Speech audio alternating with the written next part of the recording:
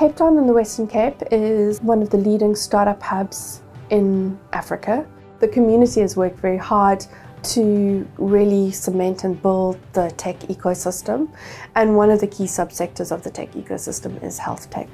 We have a huge level of biodiversity. You can, for instance, extract novel compounds and pharmaceuticals in order for drug discovery or diagnostics. And we've got a long history of innovation within the hospital and the academic community.